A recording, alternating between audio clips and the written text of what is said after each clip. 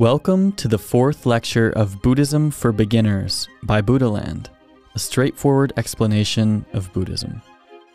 Let's start. The Noble Eightfold Path. Buddhist teachings are a formula described in simple steps and include physical and mental treatment for ridding a person of suffering. Like all Buddhist teachings, this formula, called the Noble Eightfold Path, can only work if a person chooses to apply it to their lives and take full responsibility for following the steps. The Noble Eightfold Path is as follows: the right understanding, the right thought, the right speech, the right action, the right livelihood, the right effort, the right mindfulness, the right concentration. The Noble Eightfold Path is 8 areas of practice that touch all aspects of life. Although they are numbered from 1 to 8, they are not to be mastered one at a time, but practiced all at once. Every aspect of the path supports and reinforces every other part. What is the right understanding? The right understanding is an insight into the nature of things as they are. In particular, insight into the first 3 noble truths: the nature of suffering, the cause of suffering, the cessation of suffering. Right view is the understanding of things as they are. The Buddha points out that we need to reflect on what we think because thoughts lead to actions. He reminds us wrong understanding leads to wrong decisions, and wrong choices lead to false speech and action, and so on until we reach wrong outcomes. Right thought. The second precept of the Eightfold Path that we will cover is right thought. Buddha taught us that our thoughts and intentions are compelling. They determine our mental states, such as happiness or sadness, and our actions. There are 3 classic stages to right thought and intention. First, becoming aware of our thinking process. Second, letting go of negative thought patterns. And third, cultivating goodwill. As we investigate our thoughts, we can ask ourselves the following questions. Are these thoughts benefiting me and others? Do they stem from kindness or desire? Are my thoughts serving my heart? Do they connect me with life or separate me from it? We can try saying out loud, "No, I will not follow this negative thought.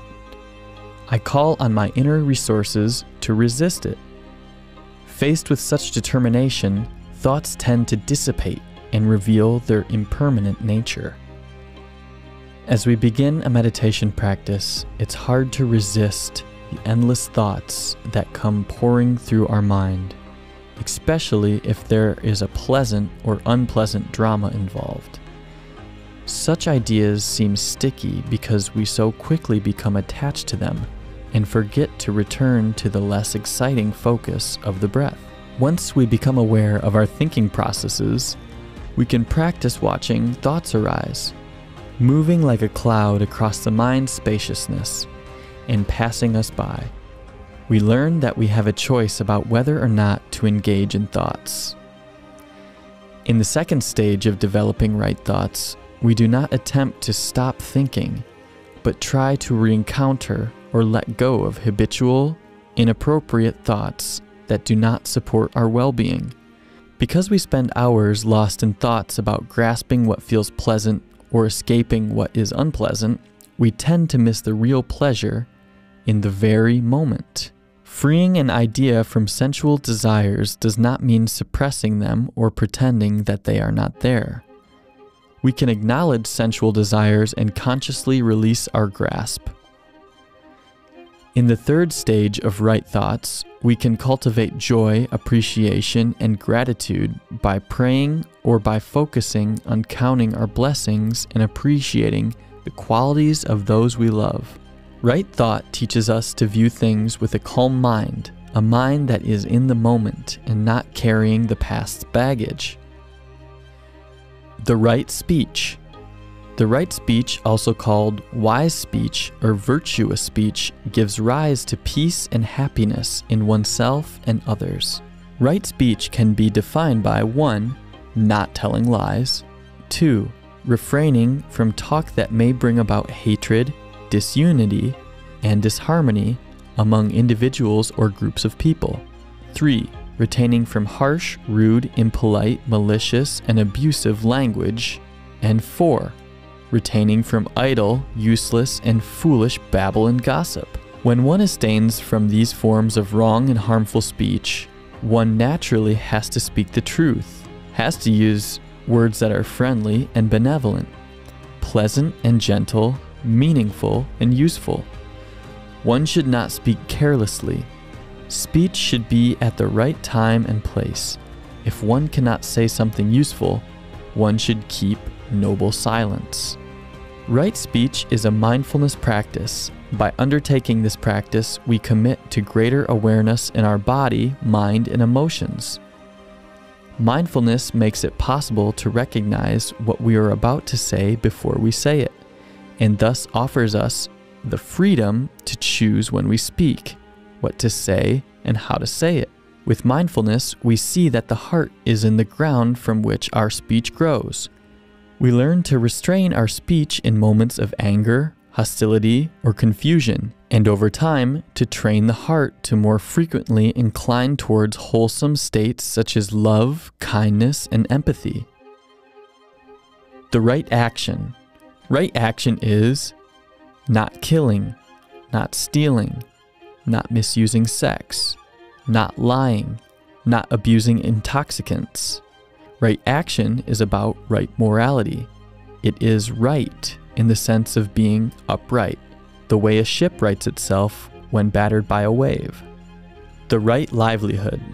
Right livelihood means one should abstain from making one's living through a profession that brings harm to others, such as trading in arms and lethal weapons, intoxicating drinks or poisons, killing animals, etc., and should live by a profession that is honorable, blameless, and innocent of harm to others. One can see here that Buddhism is strongly opposed to any kind of war when it lays down that trade in arms and lethal weapons is an evil and unjust means of livelihood. If we are embarking on a spiritual path, we need to live our lives ethically, and this means ensuring that we do as little harm as possible to anyone or anything while we're earning our daily bread. If we have a good job and yet refuse to think about where our food comes from, where the plastic goes, and so on, our spiritual practice will be undertaken with eyes wide shut. The right effort. The right effort means keeping a positive attitude and approaching tasks with enthusiasm and cheerful determination. We must avoid becoming too intense in our work and also avoid slacking off. It also means avoiding unwholesomeness thoughts. It is the right action for the mind. The right mindfulness. The right mindfulness traditionally is the 7th part of the Noble Eightfold Path. But that doesn't mean it is the 7th in importance. What is mindfulness? The Pali word for mindfulness is sati, which means retention, recollection, or alertness. Mindfulness is a whole body and mind awareness of the present moment. To be mindful is to be fully present, not lost in daydreams, anticipation, indulgences, or worry. Being fully mindful means being fully attentive to everything as it is, not filtering everything through our subjective opinions. Meditation plays a big part in developing right mindfulness. 4 frames of reference. The Buddha said that there are 4 frames of reference in mindfulness, which are mindfulness of body, mindfulness of feelings or sensations, mindfulness of mind or mental processes, and mindfulness of mental objects or qualities. Right concentration. Right concentration is the 8th part of the path. The Pali word translated into English as concentration is samadhi. Samadhi is the state of consciousness that lies beyond waking, dreaming, or deep sleep. It's a slowing down of our mental activity through wholesome, single-pointed concentration. We covered the Eightfold Path, and now we will proceed to the 3 universal truths. 1. Everything in life is impermanent and always changing. 2. Because nothing is permanent, a life based on possessing things or persons doesn't make you happy. 3.